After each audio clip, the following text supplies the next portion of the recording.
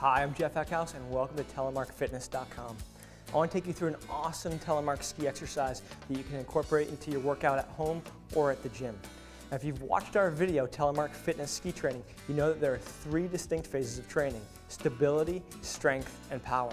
And with this exercise, I'm going to show you how to incorporate it into each of those phases of training. So I'm going to start here with the stability phase. We're working primarily on balance, and ideally we're going to be standing just on one leg here, but I'm going to show you first how to make it a little bit easier just by keeping this back foot on the ground just a little bit for support. Chest stays up real tall here, and we're going to be doing a squat down, rotate the torso, and my hip, knee, and ankle are all pointing straight ahead. It's as if my skis are cutting across slope and my torso is facing down slope here. My glute and hamstring engage. I stand up and row super tall at the top. I'll do one more here.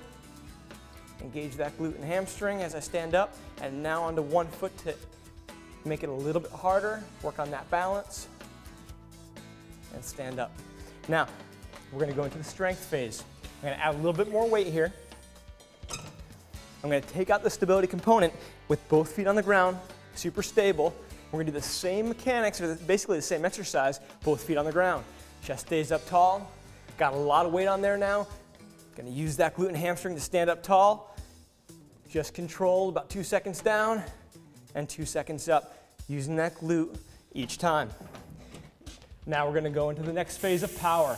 I'm going to drop the weight a little bit, and we're going to make it a little bit more of a dynamic movement. Important that I give about 100%, 95, 100% effort with each repetition here. So I'm going to lunge forward, get into that same positioning, rotate the torso, and then stand up tall, but we're going to do it quick.